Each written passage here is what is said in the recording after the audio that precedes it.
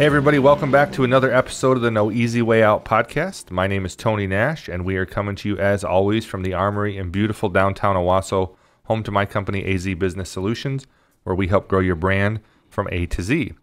Now, I am joined today, I'm so excited about our guest today, someone I've been trying to get on our podcast since season one, since day one, but our schedules just have never aligned. He's an accomplished entrepreneur, restaurateur. He's a family man, love his family, great kids, great wife.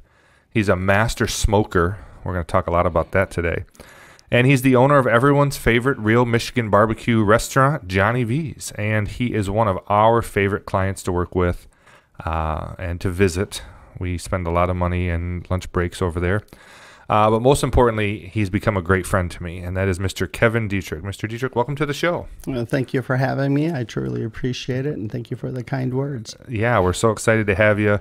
And we've been working together for a little while now. We actually met when I first started my company. I mean, I was just starting out. I had made the nerve-wracking decision to leave a really good job and jump out into the world of entrepreneurship. I knew I had a good idea. I knew I had some skills, but I also have 5 kids or 6 kids or however many I have. I don't even know, but I knew I had to make some money. Right. And so I jumped out and, man, within the first couple of weeks, I got a call from Mr. Kevin Dittrich. I was actually at my house. That's where my office was. I wasn't even dressed yet. I don't know if you know that part. But try not to. He called and said, hey, I'm going to be purchasing, at that time, Smokin' Johnny V's, and the 2 owners said that you are the marketing guru, and I needed to talk to you. And at that time, I'm like, I had just got started. I'm like, I don't know if I'm a guru, but I like to think that other people think that I am. And you said, I'd love to have you come in and talk about how you can help get our, we have some ideas. We're going to do some rebranding. And then I came in, and we started talking, and immediately there was a connection because we really have the same philosophy of hospitality. Obviously, the previous 10 years of my life was in the hospitality industry. Right. And so hearing your philosophy of hospitality, and you said one thing, and I don't know if you remember what it was. I do. That stuck out to me, and I said, this is someone I want to work with. Do you remember what it was? I hope it was always do the right thing. That's exactly what it was. Right. You said, at anything that I do, I just purpose to always do the right thing. And you said to me, first time I'd ever had a client say this, you said, I'm not looking for a discount. You said, I'm not looking to get beat up on price either. I just give me the fair price. Correct. And that took a lot of pressure off, because when you're first starting out, you're like, somebody's like, hey, will you build me a website for $50? I'm like, sold. Like, you're just trying to get money in. Amen. So to know that I was working with somebody that was serious about growing their brand. And as we've developed over the years, we have learned that the only way we can be effective is if we really work with people that are serious about growing their brand and willing to invest some money into it and really do the things the right way. And Johnny V's has been the gold standard, in my opinion, of that. And you were, I think, our 3rd client. I believe so. One of the things I'm proud of is those first 5 clients I ever got are still with me today. Absolutely. But Johnny V's has really been, for us, just an absolute joy to work with, not just because you guys have amazing barbecue, and every time I bring barbecue here or we go there with the staff, it's always their best day. We appreciate that. But because it's just been an easy relationship, it's been a fun relationship. We see eye to eye, and there's been a lot of trust established between the 2 of that. So it has been just an incredible journey, and I've enjoyed getting to know you and your family. And so I would like you to take a few minutes and just tell our audience a little bit about yourself and kind of what you got going on right now in the world of Johnny V's. Well, before I jump into that, I also want to reciprocate and say thank you so much for all those kind words. And you said a key word that I've used in my business life forever, and that is relationships. Yeah. I'm always looking to build a relationship, not a one-time stop shop. We know that you have to win, we have to win in order for this relationship to continue. Right. So you guys have been outstanding. I love being part of that entry level where you guys were just getting started, and trust was gained through our relationship with, we're both family men. We're both believers, and we have our faith. And when you have that standard to start off with, it's easy to go down the road of business using discernment, making sure that, you hold true to your values and beliefs and all of those. Yeah. Yeah, no, it's been a very easy and fun relationship, and I appreciate that. And I do agree, like the common core values of who we are as men certainly helps guide that along the way. But our mission statement includes the phrase, "We are only successful when we help our clients achieve success." And Johnny V's has on its own stood alone and become a force in the barbecue world, especially in the state of Michigan. But I like to think we've had some small part in helping get the word out, at least about how Johnny V's operates and what they do, and we love working with it. And it's like I said, we some clients are challenging because the industry is unique, or there's not a lot of people want to follow that type of thing. But a lot of people love barbecue, but they don't love bad barbecue. And I had an experience with that a few weeks ago that I told you about. Yeah. I won't call them out online. It wasn't Johnny V's, that's for sure. And now that I compare every barbecue place to Johnny V's, they always seem to fall a little short. But it's just been a fun client to work with. But again, like I said, it's become so much more than just client relationship. It's really, I consider you a friend and a mentor. And there's been times where I've called you for advice, like, hey, I don't know what to do here. The company's growing. And you've always been generous in sharing your mind and experience. So I appreciate that as well. Well, we definitely appreciate that too. So. Okay, so currently you are the owner of Johnny V's Smokehouse, Smoke Shack, Johnny V's Real Michigan Barbecue in Perry. Tell our audience in your own words. I can tell them what makes Johnny V special, and I have a lot, and I'll continue to do that. But in your own words, what do you think it is that makes Johnny V's a special place? Well, what we've tried to do over the years is, once again, we bought Smokin' Johnny V's Barbecue Bistro. My background is from marketing, so that's exactly what you and I had decided from the beginning. That's a lot to roll off the tongue, whether you're answering the phone or you're trying to welcome your first-time guest to Johnny V's. So with us being able to connect with Johnny Vincent Sanat, who is the original founder of Johnny V's and still a friend to this day, he had run into some health issues. Great person, love him. Started off a great restaurant. I would often say, because Susan and I would go there quite often, and it was my wife's favorite restaurant to go to. Yes, it was. It was the pork sliders that brought her through the door. And even if, because we all can be good on certain days and better on others, and if maybe I tried something new and that just wasn't, what I thought I wanted, Susan would stay true to the sliders, and she loved it. So I always say to my friends, how often do you get to buy your wife's favorite restaurant? Yeah. So that was a cool, a cool gig. That's a cool present. So for us, as far as Johnny V's and what makes it so important is that we smoke fresh every day. We rub anywhere from 18 to 24 hours in advance with proprietary in-house rubs. We are chef-inspired, recipe-driven, means that it doesn't come out of a box or a bag. We have to prepare it for you. We do that rather quickly in the Perry location. We really enjoy it. So for us, it's all about the food, because that's what starts the journey. And then we're real big believers in Southern hospitality. So at our restaurant, it's a must, but it's my pleasure. It's never going to be you're welcome or not a problem. Those sound like inconveniences to me. Right. We travel quite a bit, and we're down in the South and maybe in different parts of the country or the world. And when you find people doing it right, it's an inspiration to bring that back home to the Midwest and show Michigan, not only can we smoke with the other states. I always say it like this. I'm not from Texas, although I love everything about this great state of Texas. We're not from Texas, therefore we don't use mesquite wood when we smoke. We're not from Georgia, therefore we don't use pecan. Great woods, love to have them. What we wanted to do was use locally sourced woods, apple, cherry, hickory, from farms nearby that we could have cut and that we could use. And those are great woods to smoke with. The softwoods, the apples, the cherries are good on pork and chicken. And then when you're dealing with a big, piece of beef, you need a deep penetrating hickory wood to do that, or an oak or something of that. Yeah. So Real Michigan Barbecue, that was a journey that you and I went on before we tagged it, trademarked it, registered it, copyright. The attorneys did everything they had to do. All of it, made the logo. And you were instrumental in all of those, AZ. But you as a person, it was nice having that client, president of the company that's representing us, that we could shake hands. Fortunately, we both live in Owasso, Michigan, so we could meet up whenever we needed to. You're a good customer of ours. We'd like to be a great client of yours. So we're always looking at, once again, building those relationships. Yeah. But locally sourced woods. I'm from cherry capital of the world. My family is Traverse City, Michigan. I like to use that whenever we can. Yeah. So we infuse cherry into everything we can, the fruits and the flavors. And what we wanted to do was take Real Michigan Barbecue, which is something that you and I had both come up with.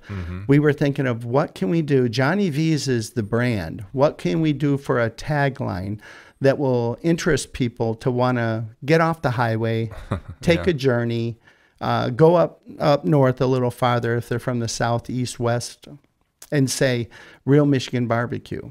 And it was something that we both came up with, that we said that we have to make a standard that people understand. It's a question, and then we answer it when they walk through the door. Right. Well, the fun thing about that is you were already doing it. You were already making this Real Michigan Barbecue. And when we first made the first billboard, you probably remember this, we were excited because it was the first billboard that we were designing, the first billboard that you were. So the first design had way too many words on it. And the billboard company said, hey, this is too much. We're like, no, this is what we want.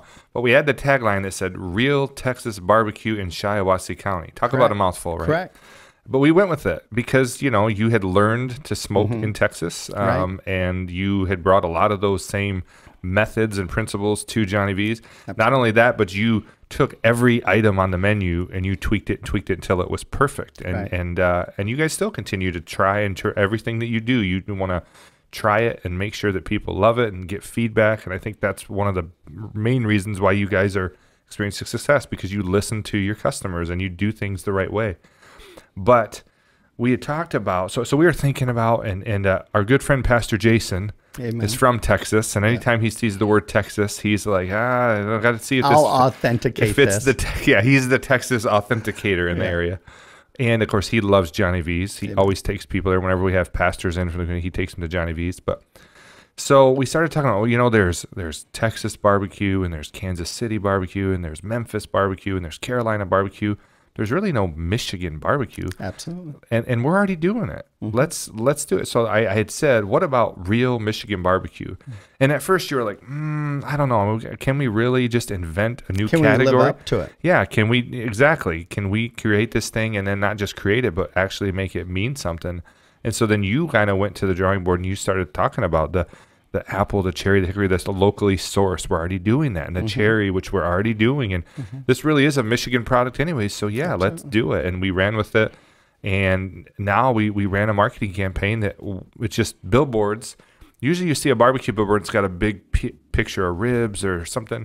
But it just says, what is Real Michigan Barbecue? And then it says exit 105 in Perry. Correct. So tell me about the response you've had to that. Are people coming off the highway because of that billboard? It's huge, and absolute would be yes. And I say it like this because if I'm in the restaurant, my number one focus and job is that we've already trained the back, to smoke the meats, to make the dishes. I mean, they know what they're doing there, and they're getting really, really good at it. But for us, it comes back to what is Real Michigan Barbecue? It had to be a question. People challenge us every day that come off that highway. They say, and I want to touch their table. I want to meet them at the door. Welcome to Johnny V's is what we want to say. Where are you from? So glad you're here. How'd you find us? So glad you did. And when you ask those questions, especially in our business, which is family run, locally owned and operated, we like to ask those questions so that we can find out where they're from, east and west, Canada, all the way as far as the United States go. We get them out of Washington State. We get them from Oregon. I-69 is a natural corridor. We knew that when we bought that strip center, and we built other restaurants there. And we said to ourselves, exit 105, halfway between Michigan, it's a good restroom break, need to grab something to eat. and we need to fill up. So it was natural. So what we did is we said, what is real Michigan barbecue? I can't even count the number of times that I or Michelle or my staff would say, they saw the billboard. The campaign that we created that I honestly don't know if I'll ever take off the board. Right. It's definitely different from the first one. It was wordy. We all thought that we knew what we wanted to say and do and convey, but at 55 or 85 miles an hour these days that people are driving, you got to say something quick that they can read and then reinforce it. To say it on a billboard is one thing. To execute it inside the restaurant 100%. Is another. And that's what we have to live up to. So the billboard has been successful. The campaign is something that will always probably be a part of my DNA and how we operate Johnny V's. But absolute, what is real Michigan barbecue? I told you the story. And people do get off the highway and ask. Yes, absolutely. Well, you know, whenever I'm meeting with a new client and I'm talking about who we've worked with, I always start with Johnny V's because to me, like, you guys are our biggest success story. Like, we love being attached to the success of your brand. And you know, but the thing is, and people say, you know, why has Johnny V's worked so well with you guys? And I say, you know, good marketing is one thing. You can provide good marketing for a company and make it look really good, but eventually people are going to come in and try it, and then it's got to stand on its own, Amen. Right? And what I think has made the Johnny V's AZ relationship work so well, and why we've just loved seeing like Johnny V's go like this, is because we're not marketing something that's untrue, right? I mean, absolutely. We're marketing a product that stands up, that is what it says it is, and does stand alone. And when people come in there, they not only experience great food, but they experience a great atmosphere, they experience great service, hospitality, which all makes the food taste even better. And so it's just a great, great relationship. And, you know, we try to really hold our clients to that kind of standard. Like, listen, we can promote this, but this is what the level, and you know, we've been able to learn a lot of things from working with each other, and we really, really, really like the relationship. So let's talk about then. So you bought Johnny V's Smokehouse, or Smoking Johnny V's Barbecue Bistro, Correct. Changed it to Johnny V's Smokehouse, got a new logo, got a new sign, you know, new staff in some aspects, added on to the side there. And man, when you walked into Johnny V's, I had been to the original, and you know, it was okay. It wasn't a bad restaurant. It was struggling, you know, because Johnny had gotten sick, and you know, they were trying to make things go. But man, the noticeable difference when I walked in. I remember our first marketing campaign was "Come try us again" for the first time. Absolutely. Because it wasn't just like, if you've been here before, it's not the same. Come try it again. And the recipes were the same, but just the atmosphere was different. You walked in, number one, there was lots of people in there every time I came in. But then there was this guy walking around talking to all the tables and welcoming them and explaining the food. And that guy was you. Yeah.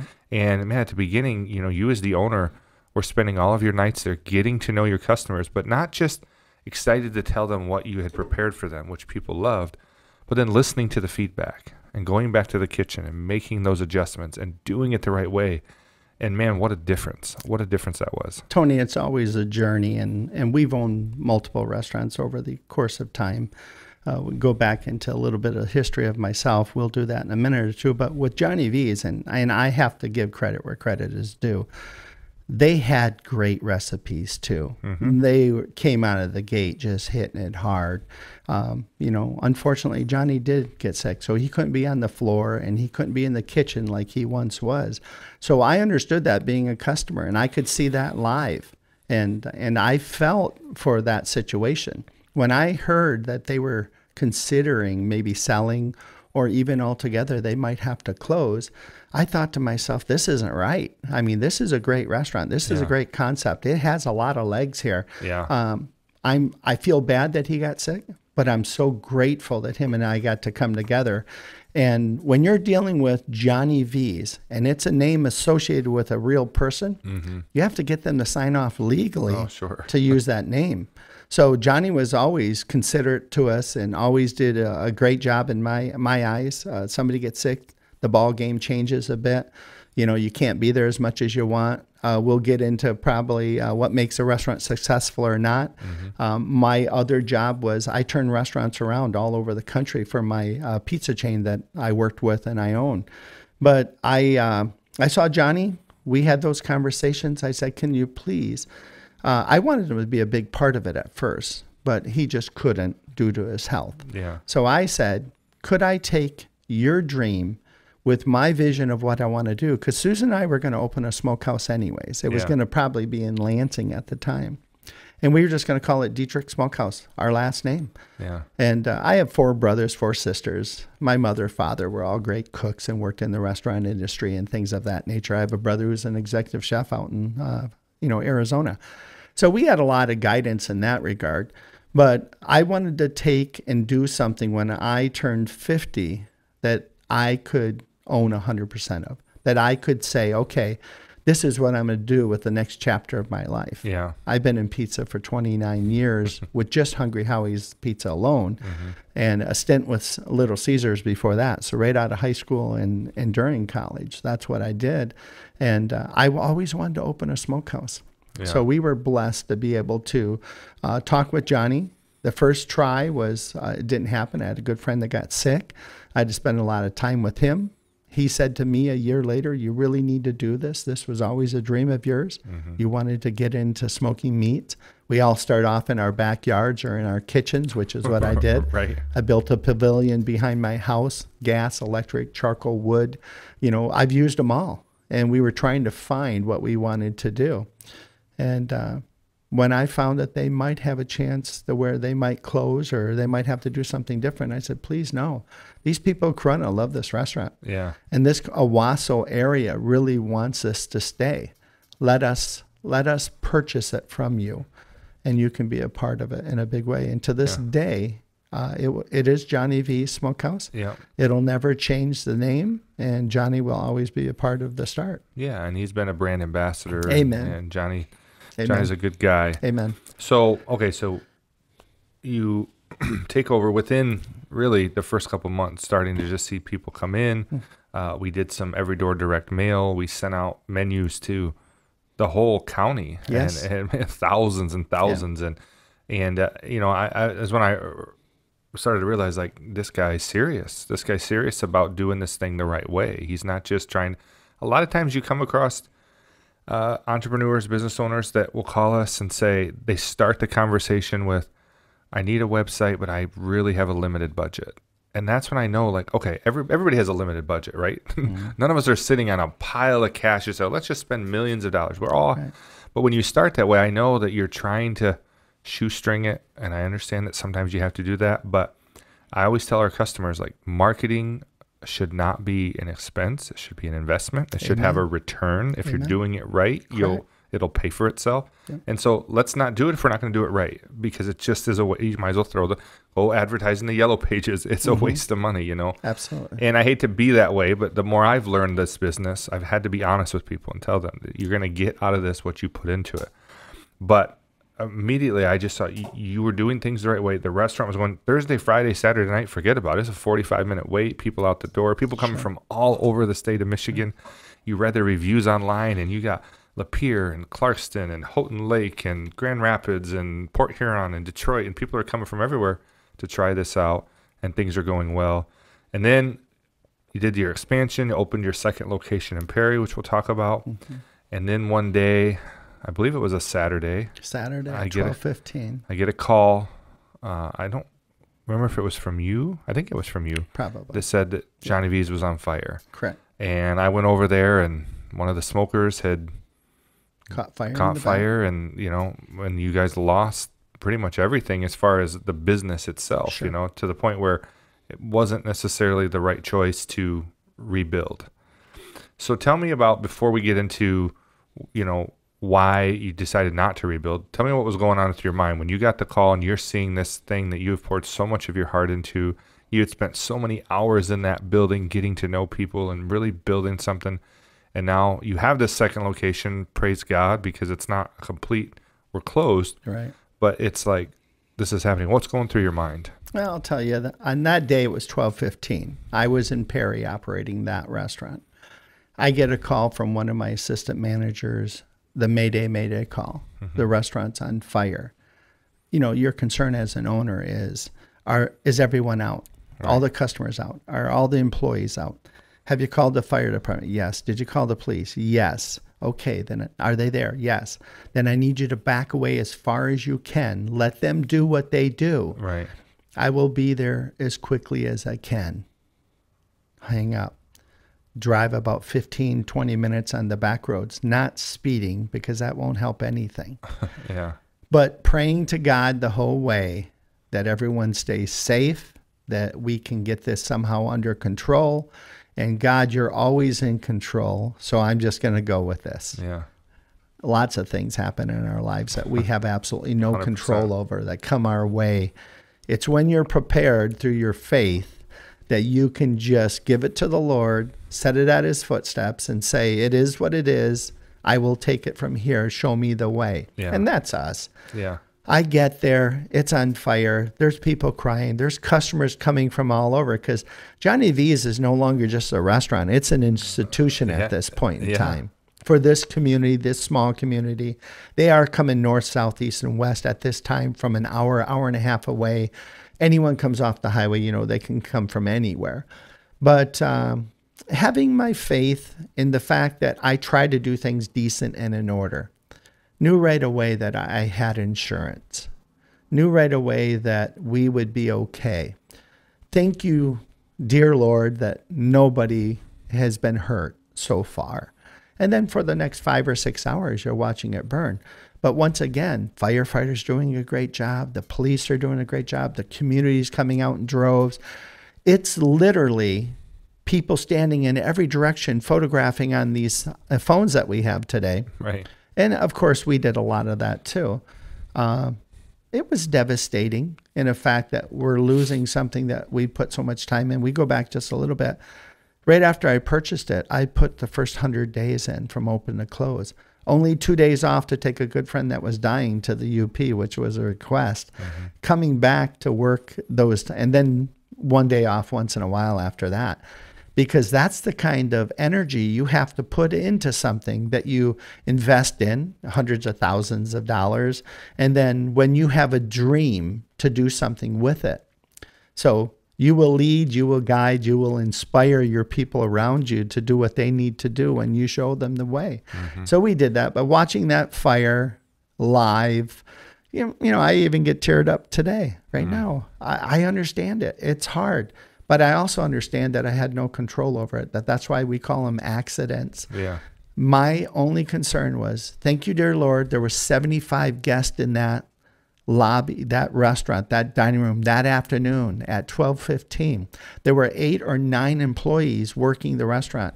Not one of them got hurt. I can replace a kitchen. I can replace a building. I can build another business. What I can't do is replace a life. Right. And somebody. So I felt blessed right away that was under control. No fun watching something burn that you're building and that you're, investing a lot of time, energy, and money into. But knowing that you're covered and that you've done business the right way gives you that peace of mind that, it is what it is, and okay. Let's go to the next step. Yeah.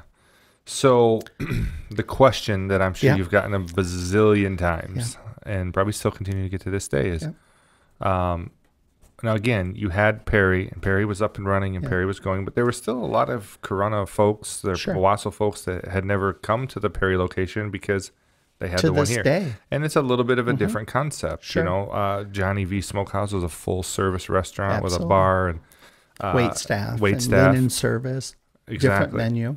And Johnny V's in Perry was this kind of fine, fast, casual concept that you order at the counter, still great service, same great food, a little bit different atmosphere at that time, limited seating. And so people hadn't made the journey yet. And so the question you kept getting and probably still get is, why not rebuild in Corona? Well, I'll have to go to Perry first and let you know that I built that restaurant for a totally different reason. Mm-hmm. It was a fine, fast, casual to take pressure off of Corona. Right. That location, Johnny V Smokehouse. And we built that because we touch every table when we're in the restaurant. We find out where these customers are coming from. A lot of them were coming from the south and the west. knowing that we already owned a business in Perry that we were going to convert into retail space, I went home one night and told Susan, I said, you know what? I think I want to do a smaller version of Johnny V's, make it all about the food, and see how that concept works. Something I've always wanted to do. So when I went to Perry, I designed that building 3 different ways with my architect, almost to nauseam, because I had to have a pickup window. Yeah. Knowing from my background in pizzas and, Perry Hungry Howie's and drive-up windows and coming off an exit that's a bedroom community to north, south, east, and west, I thought this was the wave of the future. Didn't know everything, but I thought that's something that was crucial in order to build that. So I thought different concept, same food as you said, but it has to be all about the food. We'll have our Southern hospitality twist on it, and we'll take care of people. I take all of my best practices, all of them, from Chick-fil-A. Yeah. The Truett Kathy family, no longer with us, but the family, Dan and the others that are there. It's best practices. It's a good playbook to look at when you're in that fine, fast, casual segment.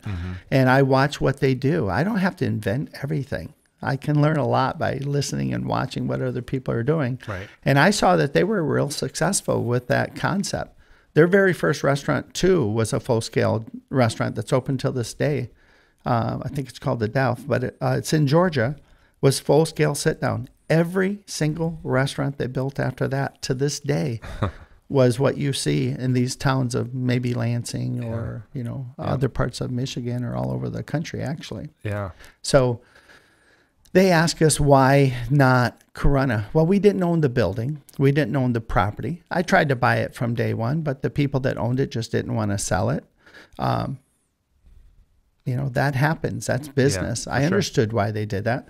I often feared in the back of my head that one day we might outgrow this space, because if anyone ever watched the evolution of what we did in Corunna, adding on the vestibule, taking over the back part of the patio, converting it to a red jacket room, trying to get as much seating as we could, because it's good to be busy, but you don't ever want to leave people at the door for 45 minutes or an hour. Right. They come a long way. You want to take care of them. So when those guys decided, the owners of the property and the building, that they were no longer going to rebuild, I didn't have a choice. I just move on. And I decide what I need to do. We'll get into this in a little bit, I'm sure, but thank God, because COVID was right around the corner and I knew nothing about it. I didn't know that I was going to have to live and die off that drive-up window. Right.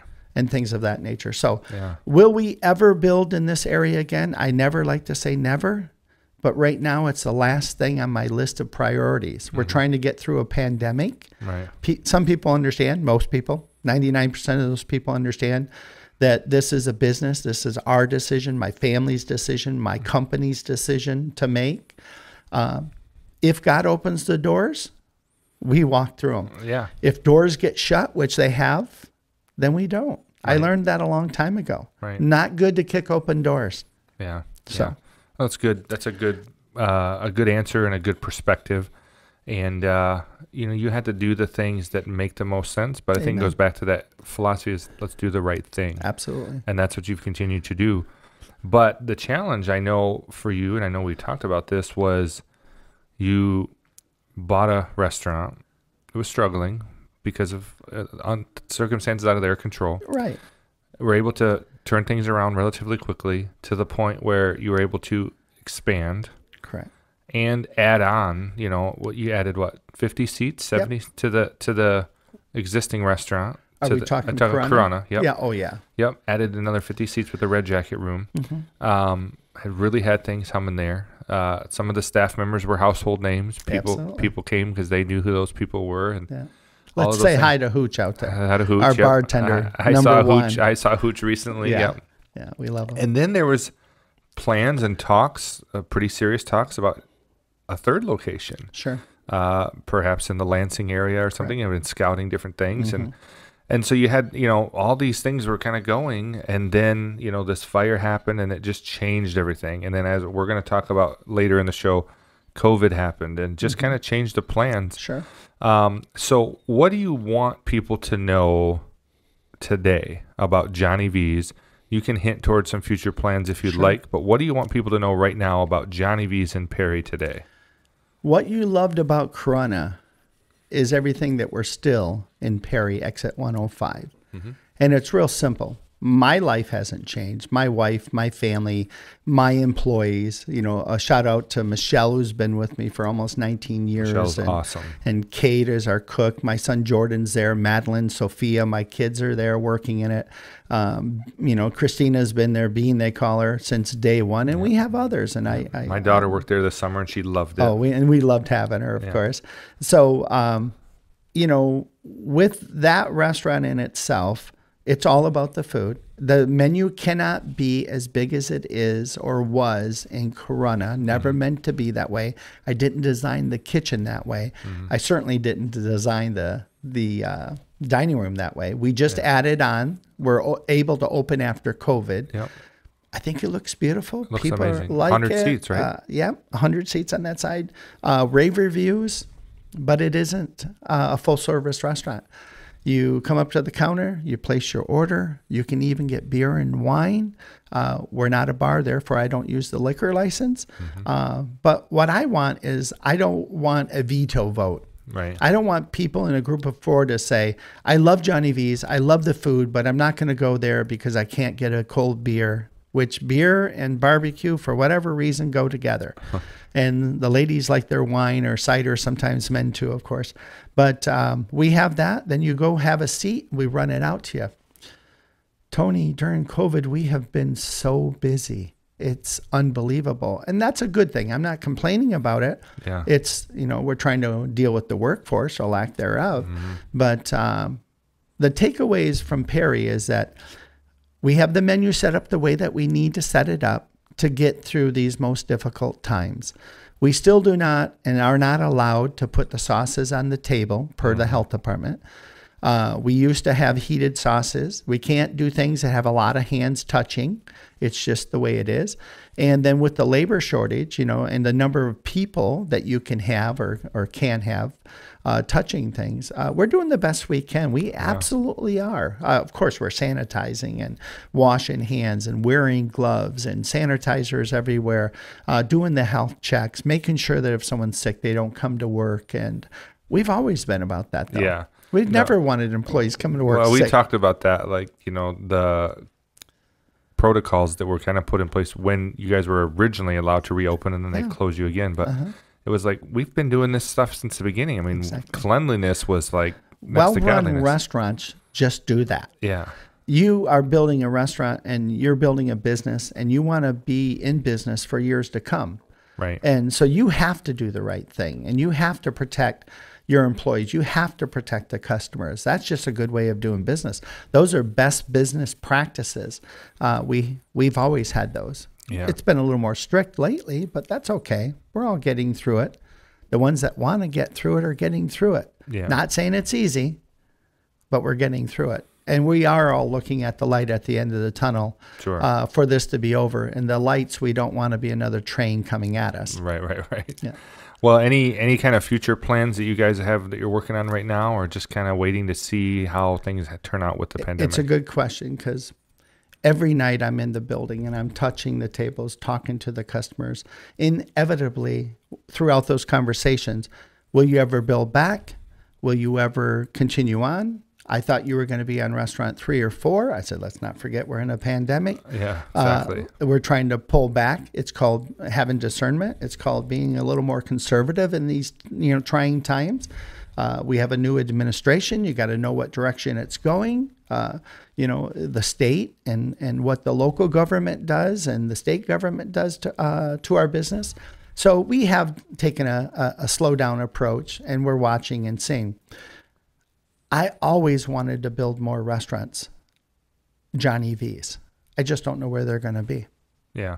Well, that's a good answer. I mean, just, you know, to be determined, right? Correct. To be determined. Yep, absolutely. So, you know, I would just say, for those of you who followed us, have been following us, and who listen to our podcast, like, if you're in Michigan, mid-Michigan area, make the trip to Johnny V's. It is worth it. everybody loves good barbecue, but this is great barbecue.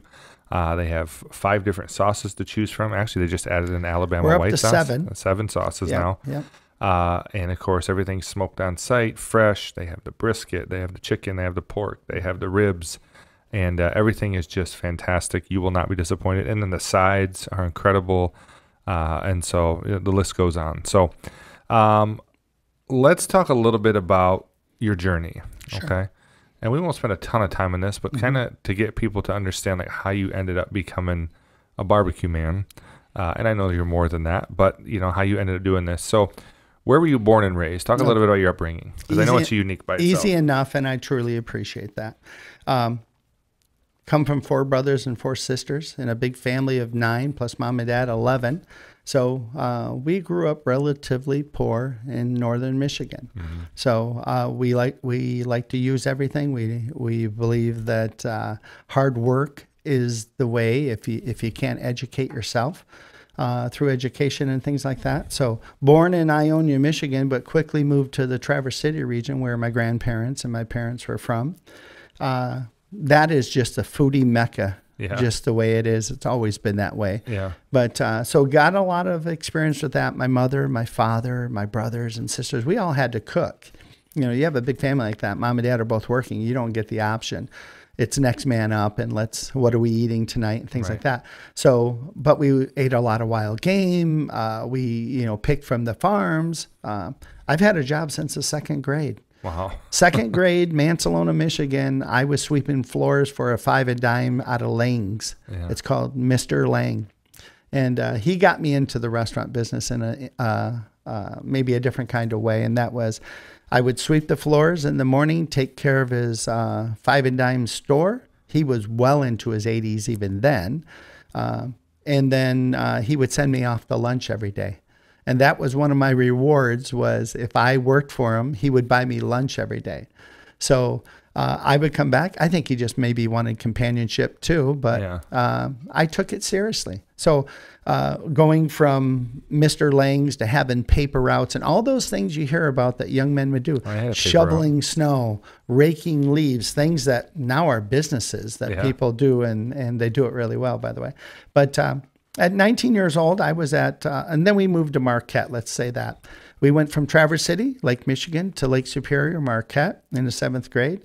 I graduated from Marquette High School. I went to school at Northern. We have a place up there to this day that we go to. My son and I and our family and friends were big hunters, so it's bear, deer, turkey, whatever. So we spent a lot of time up there. But coming and going to school, I was actually, my first year and a half was pre-med. I wanted to be an orthopedic surgeon. I didn't know that. Yeah, so I wanted to do something like that. Studied all the courses I could, but then quickly realized that I went to work for a man that just opened up a Little Caesars pizza franchise in Marquette, Michigan. None of us knew what it was in the UP. That was a Detroit thing. Right. So he opens this restaurant. He's busy. I'm a delivery driver. I'm 18 years old in my freshman year of college, but this guy's driving around in what they call a Lamborghini Countach. I didn't even know what that was. It looked like a spaceship. Well, he was on his 4th store, little to my knowledge that I would get the bug of working in restaurants and running restaurants. I saw the things that this guy was doing. 4 stores. By 19 years old, I was supervising 10 restaurants. Oh, wow. So 19 years old, I'm supervising Little Caesars through the UP, Wisconsin, and Minnesota. And it wasn't because I had all the experience in the world, but it was hard to outwork me kind of thing. Yeah. And this guy sure liked somebody that could work hard and work long hours and things like that. And I was a sponge. I was on my own when I went to college, so I had to pay all my own bills, things like that. So I did not have the mother, the father, a big family. We didn't have the finances, so I was doing it all. I saw what was going on there. I thought, maybe I can do this. So I dropped out of college, worked at Little Caesars, ran about 6 years at that. All my managers and everybody were way older than I was, so that was a little bit of a struggle. Mm-hmm. But work ethic taught me that you can be a hard worker, do all the things that you need to do. I always believed in education, though. I always believed that you can be self-taught. To this day, I love to read as much as I can, especially trade magazines or publications that do with my businesses, and the occasional book that will come through that will, just happen to hit where I've been and what I'm trying to do. I like autobiographies. I'm not much into hypotheticals and people that, write about something that maybe they do or do not know about. I like to watch how a person's taken a journey, and I try to learn from that when I can. So Marquette, working there, going back to school, leaving that Little Caesars, and then a friend of mine and I were always, our dream was to open a pizza restaurant, a Little Caesars probably. Found out at that time that there was a moratorium built on Little Caesars. Mike Illich didn't want any new franchisees. We both agreed. We knew of this little pizza place that we remember from downstate that was called Hungry Howie's Pizza. And we opened our first one. A friend of mine had one in Traverse City. I went to be a delivery driver just to learn the business. After the third day, he wanted me to manage the restaurant. He knew I had experience. I took that. We ended up buying that restaurant, built another one in Mount Pleasant. I said, why would God take me from Traverse City, Michigan, all the way to Mount Pleasant, which I considered at the time a dust bowl, because I was used to growing up around water. And it's because I met my wife, Susan. That was the journey I needed there. So I went from, running Hungry Howie's, multiple, worked at the corporate level. They came and found me. I did a lot of years in operations. And then my last stint, and I was there at 3 different times, they come and got me. I was in marketing. So I love marketing. And that's something you and I definitely have a lot in common. For sure. So, but, I have a wife, Susan. We just celebrated 25 great years. My son Jordan's 23. My daughter Madeline's going on 21 at the end of next month. Sophia just started her freshman year at Grand Valley State. She just turned 18. So having that great family structure and what we wanted has always been good. I don't have my wife stand behind me. She stands alongside me. And I could never have this journey without that. So here we are. We live outside of Owasso on some acreage. And I honestly think I could live anywhere probably right about now. I love Michigan. I'll visit, and I'll have maybe a place, someplace warm to go visit someday, that kind of thing. But I think the Midwest is the heart and soul, the heartbeat of this nation. They call them flyover states for a reason, because you got the East Coast and the West Coast. But don't count us out. No, it's the heartland. Amen. It's the heartland. Well, thank you for sharing that journey with us. I mean, I actually learned some things that I didn't know.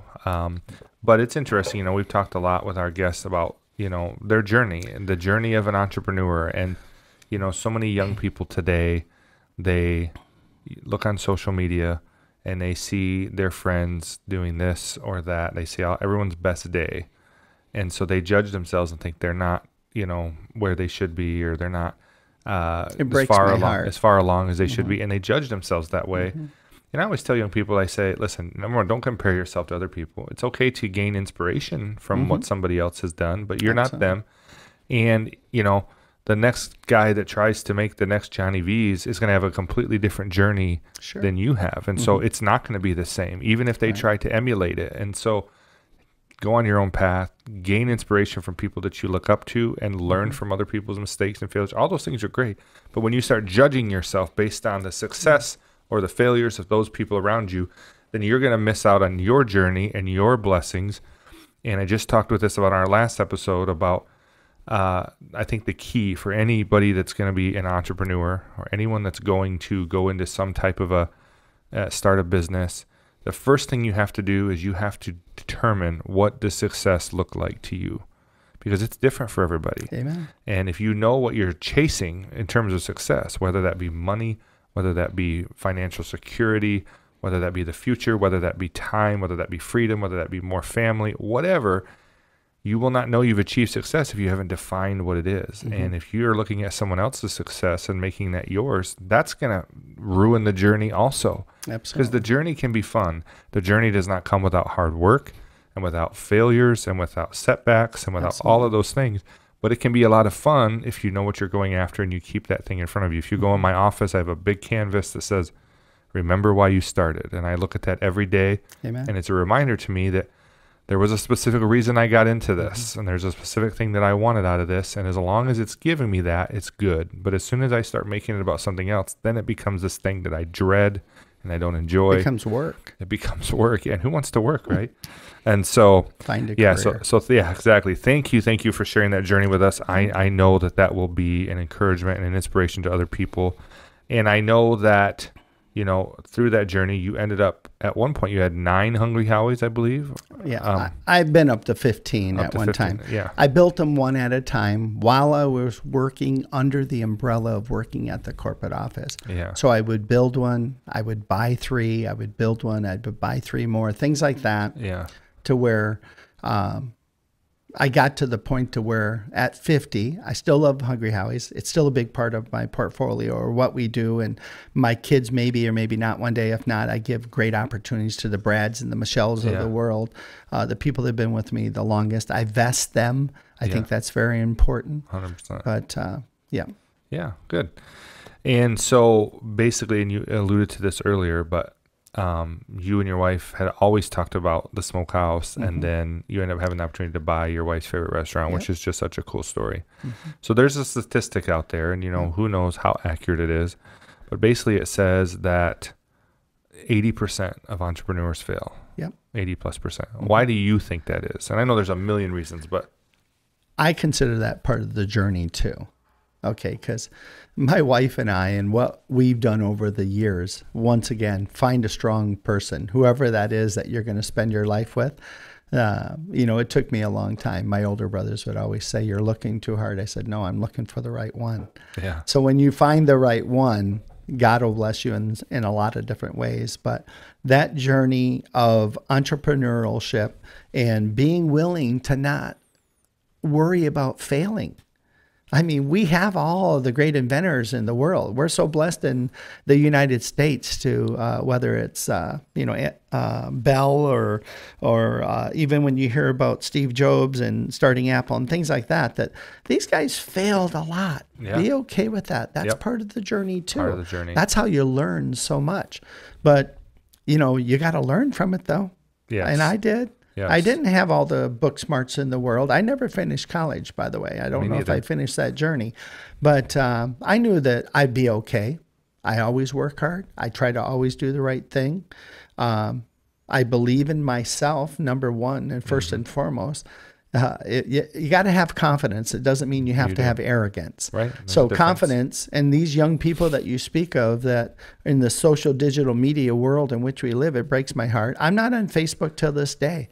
I run Facebook for my businesses, but I personally have not made that commitment. I'm actually hoping that I can go to my deathbed never joining Facebook. And it hasn't worked out for some people, by the way, anyways. Yeah. You're better off. Yeah, they're banning everybody these days for their opinions.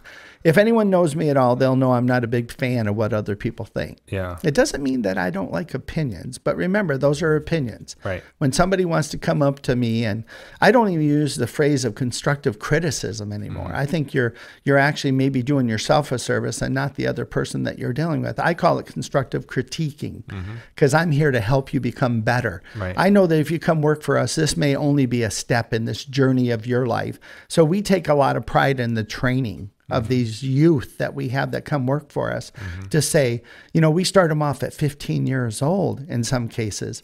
And it's a great thing. I started off really young working, didn't have a choice, and it worked out for me, and I thought it was good. We need to do a better job in our industry of restaurants of showing people that you can do well and make a living at this if you so choose. A lot of steps in between to where you might level off and say, this is good enough for me. I have lots of those people that work in our organization, and I appreciate every single one of them.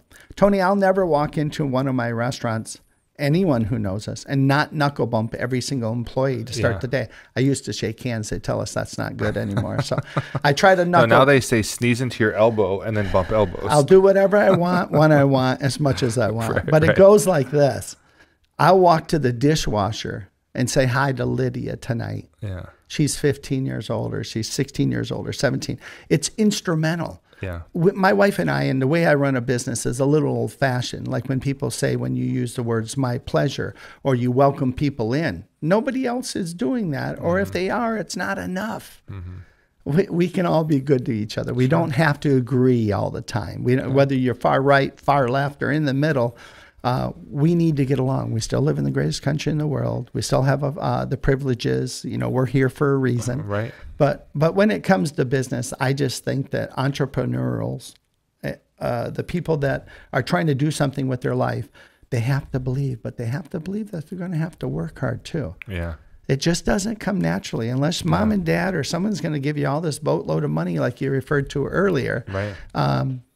But you can still make something happen and make something of yourself easily in this business. Yeah, I like a quote by Michael Jordan that says, "I've never lost. I've either won or I've learned." Yeah. And Amen. I always tell people failure isn't failure unless it's final, meaning you just quit. I'm done. Yeah. So if it's part of the journey and it's part of the setbacks, even the Bible says, get knocked down 7 times, get back up again, to get up 8. So, I think that's part of it. And, I think people, they quit too early. Some people went in it without the right plan or didn't set themselves up for success, but that doesn't mean it's failure because it's all part of the learning process. If you're committed to it, and again, define success. That's a key important in my world. Knowing what you're working towards is so key because then you can quantify if you're getting there. Yeah. But if you're working towards somebody else's definition of success, then it's always going to be this endless pursuit that you're never going to find. So figure out what is. I mean, I have a mission statement for my life. Some people have a mission statement for their business, and we have that as well. But the mission statement for my life is to be happy and to spend as many days as possible doing the things that I love. So if I know that's what I want out of life, then I know I'm going to order my business and my things that are important around how do I get there as much as possible. We could talk about our journey all day, and we do all the time. Every time we have a meeting, it's a 3-hour event, and we have food, and it's wonderful. We only schedule an hour and a half, but we end up going 3, so that's a good thing. So I'm going to send you a text right now. Yeah. We have this segment called Explain That Post, and since you don't have social media, I couldn't do a deep dive on your social media and find something incriminating. But I found some stuff on Johnny V's, which I know we've helped create. But I would thought, what the purpose of this segment is to give the post more context. Sure. So I thought, for those listening who maybe haven't been to Johnny V's or don't know what these things are, you and I do. Sure. You can maybe give them some more context. So the first one, and our audience can see this, is just a box with your logo, and it says Jamie free lunch item from 11:30 to 1 p.m. What is this all about? Well, I mean, in the marketing world, it's about getting people through the door. Right. But we have fun with that too. But we like to let our customers have fun. They look for their name. Their name is special to them and unique unique to them only. And believe me, when we don't use those unique names, we hear about it too. But that's a good thing. But the name game is such that we can get somebody to come in, maybe or maybe not bring a friend. It doesn't matter to us. But to feel special for that day. It's almost everyone was doing the birthday post. Yeah. Happy birthday and you get something free, that kind of thing. We wanted to relegate it to a name, come in. We all know the game inside the building as far as the name, who is it going to be? Oh, it's Jamie this Friday. Let's be prepared to say hi to a lot of Jamies and let's have fun with that. And we're glad you're there. Yeah. You don't have to buy anything. Yeah. I mean, we win customers over one at a time, and we have 100% satisfaction guarantee at Johnny V's that if it's not what you like, let us make you something else. Or if we didn't earn your money today, we don't want it. Yeah. Yeah. And so basically people follow, and if every Friday, I mean, we post it on a Monday to let them know for that week that if you know of a Jamie or someone that has a variation of the name Jamie, send them in, and basically they show up between 11:30 and 1:30, 11:30 and 1. And they get a free sandwich or burger just for being their name that day. And people love it. And those get a ton of engagement and response. Amen. And, people like it. To create the buzz. Yeah. And it could be, in this case, it could be Jameson. Yeah. Come on in. We'll love to have you. Absolutely. Yep. All right. The next one is a popular post that we do, this or that. Yes. And where we ask people to decide, what do you prefer? What's your favorite? And this one is brisket, which is amazing, or the ribs, which are also amazing. So we want to hear from the barbecue man. Okay. If you had to choose one or the other, you can't pick both. You had to choose at Johnny V's, I'm going to go for the ribs or the brisket. How do you choose? I got to give you a little story behind it.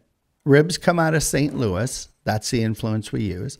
Brisket, burgers, burn ends out of Texas. Went there, learned how to smoke them. And North and South Carolina would be for your chicken and your porks and things like that. So when you come into the restaurant and you see Kevin Dittrich, 9 chances out of 10, he has a shirt on that says Body by Bacon.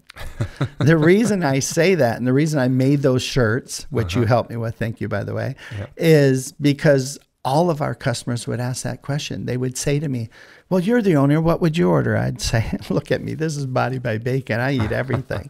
And what I meant by that is that we make everything fresh. We rub everything hours in advance. We smoke it the right way. We only use the best ingredients.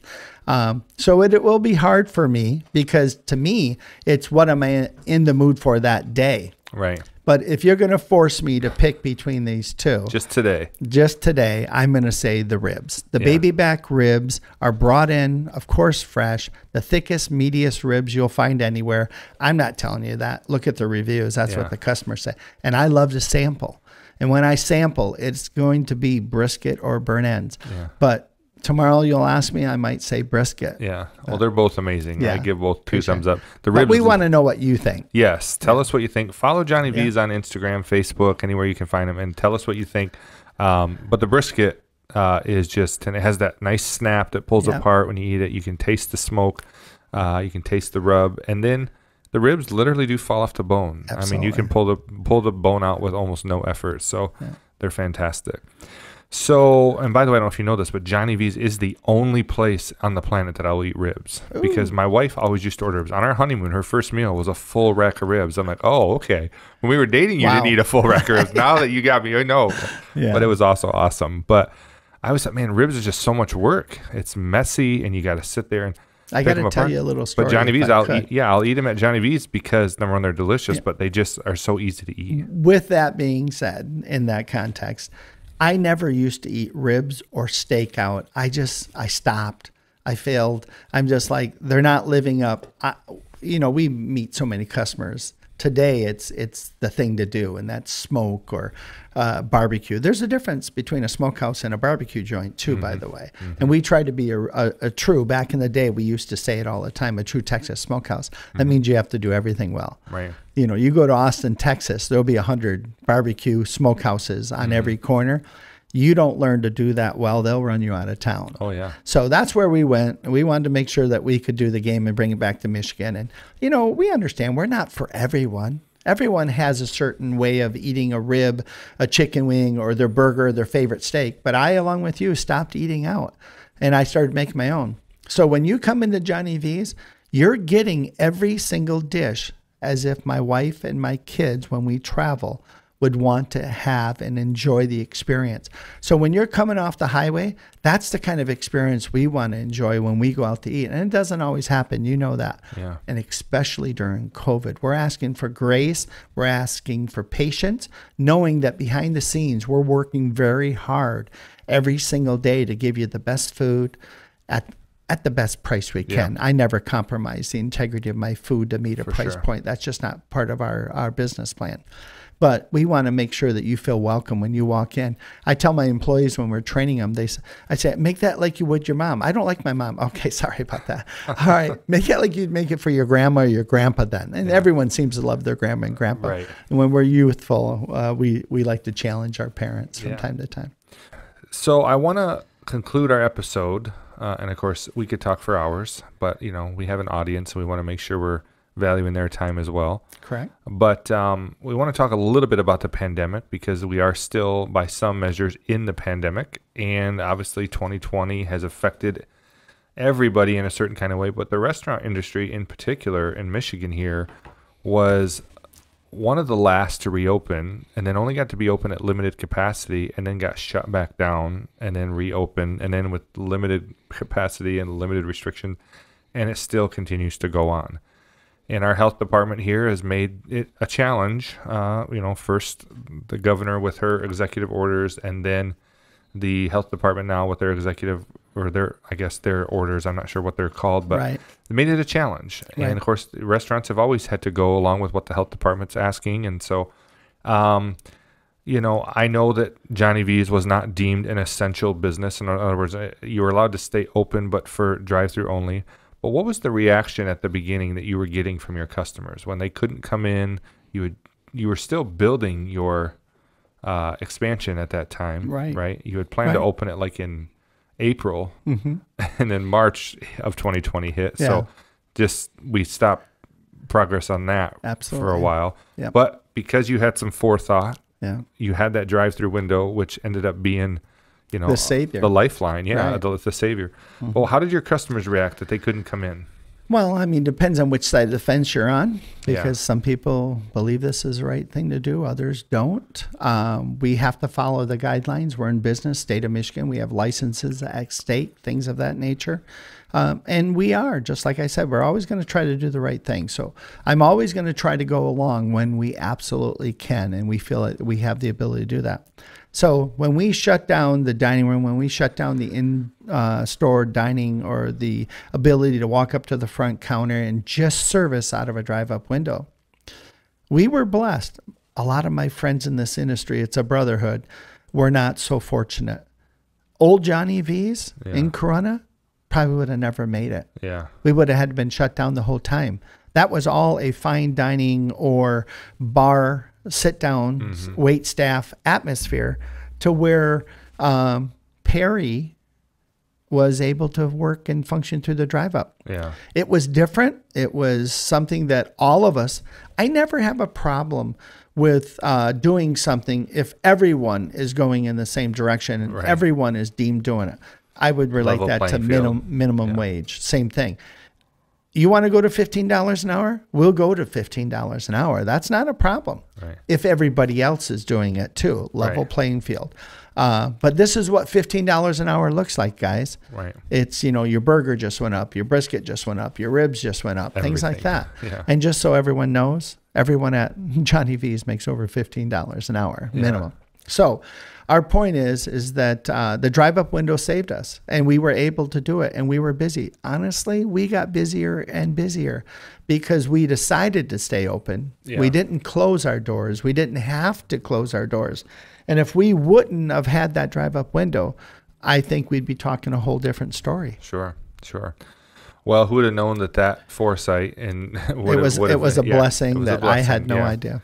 Yeah, and you never know what God is doing. I mean, you never want to say that, the building burnt down for a good reason, but the fact that wasn't there, and the fact that you had this drive-through window all at the same time, it certainly helped through that time more than it would have had you not. So you can always look back and say, God is good. Yeah, amen. God is good. He knows how to take care of us, even absolutely. Even when we can't see his perspective. Absolutely.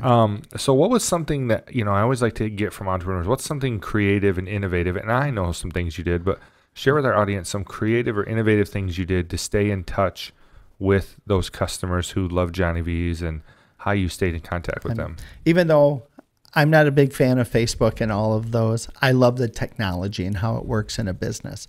So for us to have AZ running our platforms of social digital media, you guys helped us out tremendously with making sure that we still got the message out, that we were still open, that we were still current, that we were still relevant.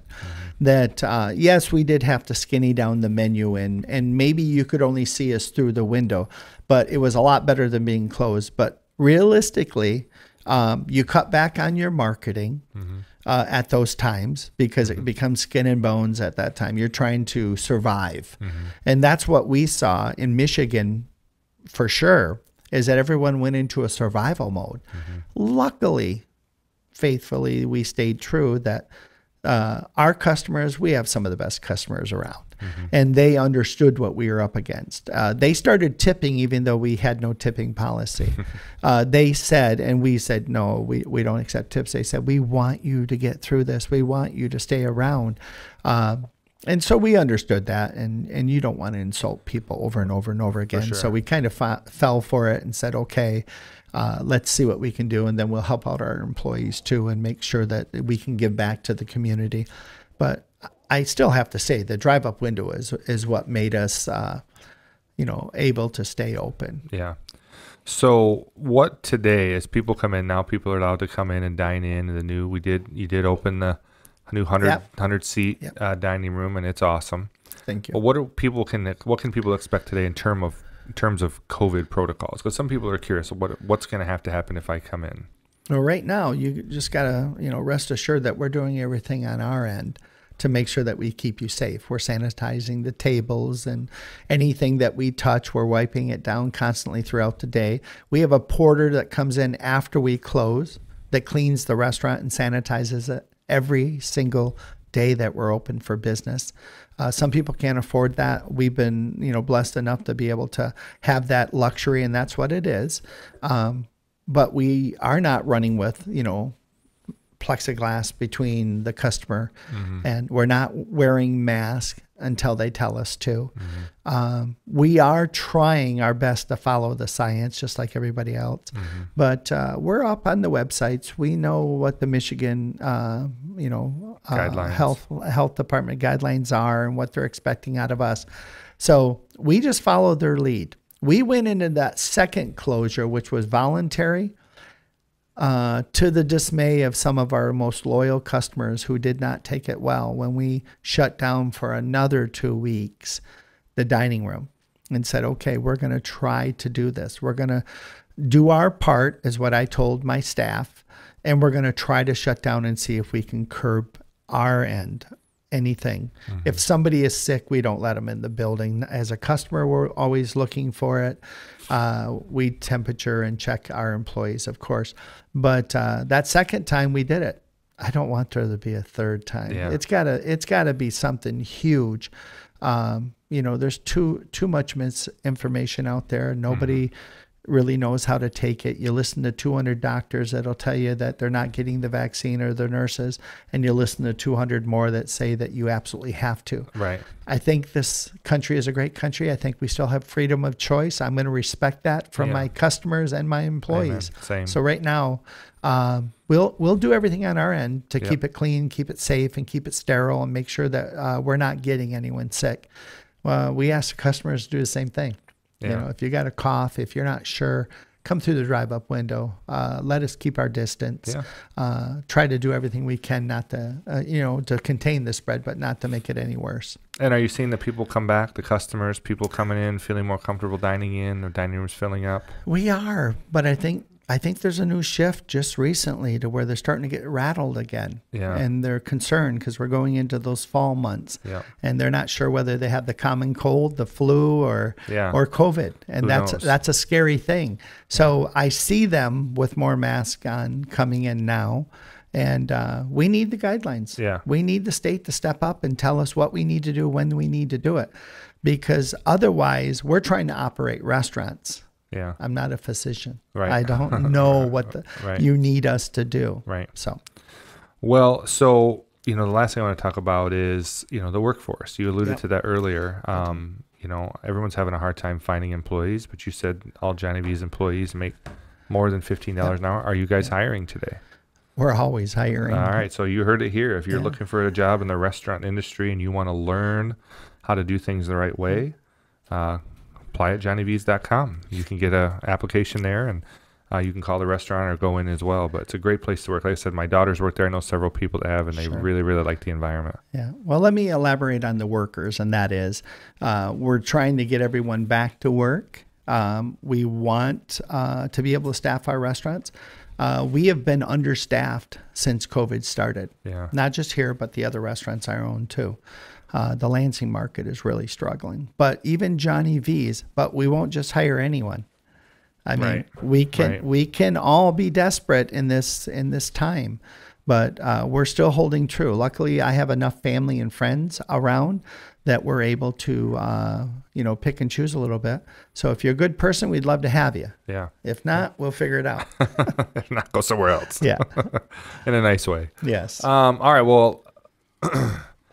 What is, before we do our Say It in 60, which everybody loves, what is a good piece of advice you would give to other business owners, maybe restaurateurs that are still trying to navigate this pandemic?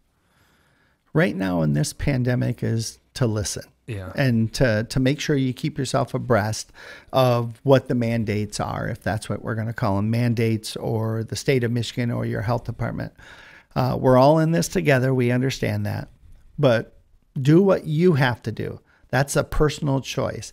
I'm not making decisions. Like I said, you got 50% of the customers that can't believe that we would close, and you have 50% that say, I can't believe you're open during this time. We have to be unique, and we have to do what provides for my family. We're small independent business owners, okay? We don't have national franchises all over the country. A lot of these people don't have the ability to use a drive-up window. So their challenges are a lot more difficult than maybe mine would be just with Johnny V's itself. But the advice that I would, give a personal friend or a business associate, somebody that was working with us, is do what you need to do to keep your business relevant, viable, open, safe, of course. Of course, yeah. All right. Well, again, thank you so much for sharing your My mind pleasure. with us and your experience with us. It's always amazing to me when we get feedback from people who listen from all over the country. It's really incredible what episode they listened to and what thing was said that resonated with them. And as always, please feel free to share your feedback with us and your experience with us. But I want to end the episode with everybody's favorite segment called Say It in 60. Okay. And this is where I'm going to give you 10 rapid fire questions. We're going to get the last bit of knowledge we can get out of you today. Sure. 10 rapid fire questions. The answers are your answers, so they're all right. There's no wrong answer. And if you win, you get to go home today with that AZ mug. Appreciate it. But the truth is, even if you don't win, we're going to let you go home with it because, we just give participation I trophies think I'm here. going to take it. Yeah. That'll keep your coffee hot for 5 hours. Those were produced by Heather Brooks at Brooks Innovative Graphics, and so Nice. we really, really like them. But we're going to put 60 seconds on the clock, so you got to give quick answers. Are you ready? I'm ready, but they're never quick answers. Well, you but got no. 60 seconds. I'll do my best. Let's do it. Dan, do we have timer ready? All right. The timer starts now. What is a must-read book? Well, my next must-read book is going to be Running with the Giants by John C. Maxwell, but I read the Bible. All right. What is a daily habit everyone should do? Get down on your knees and pray. Good answer. What is your favorite podcast? I don't have one. Okay. What is a must-binge TV series? Restaurant Impossible, Food Channel Network. It's kind of in my wheelhouse. Spoken like a restaurateur. What's your why?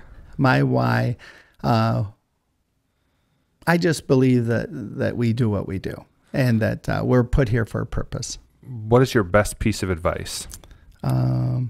Make sure you surround yourself with enough good people. What is your favorite quote? 100% of nothing is still nothing if it's business. Who do you look up to? The Truett Cathy family, once again, Chick-fil-A. All right, last question. How much time we got left? Rob Elliott, too, my executive vice president. What does success look like to you? Success to me is having the freedom to live by your values and your principles. All right. Did we make it? Nope. Oh, we just missed it. 2 seconds off. That's missed it by 2 seconds, but that's all right. We're going to still let you go home with an AZ mug, and we appreciate you taking your time. I know how busy you are, Kevin. My pleasure. I enjoy spending time with you, number one. Me too. And this format obviously is a little different, but we appreciate it. Right. And we just want to share your journey and story with our audience, and I think that they're going to really enjoy it. And again, if you're in the area, you got to go try Johnny V's. It is a 2 thumbs up, 10 out of 10, highly recommended. The food, the experience, the atmosphere, you're going to love it. I can guarantee it. And I can't guarantee everything, but that's something I can guarantee. Appreciate that. And if you don't, for whatever reason, they'll take care of you and they'll make sure that you do enjoy it. So before we go today, I want to let you look into this camera, and I want you to tell our audience how they can find Johnny V's, whether that be online or by location or on social media. Online is johnnyv's.com. Obviously, we have the phone number. But then more importantly, I think it's exit 105, 52 and 69 come together. We'd love to see you. Welcome to Johnny V's. Yes, and they're right behind McDonald's there. And, Amen. They have plenty of seating. And again, you can also follow them on Instagram and Facebook as well to keep you up to date with everything that's going on. Join their email list. They send out a weekly email newsletter to make sure that everyone's keeping up to date with what they are doing. So again, thank you, Mr. Dittrich. It was our pleasure to have you today. And thank you for staying with us on this journey. And we love to talk, if you haven't noticed. My pleasure to be with you, Tony. Yes, thank you so much. So again, thank you for joining us. As my mother always said, you can't and never could until you tried. So go out there and try something great, my friends, and don't take the easy way out. We'll see you next time.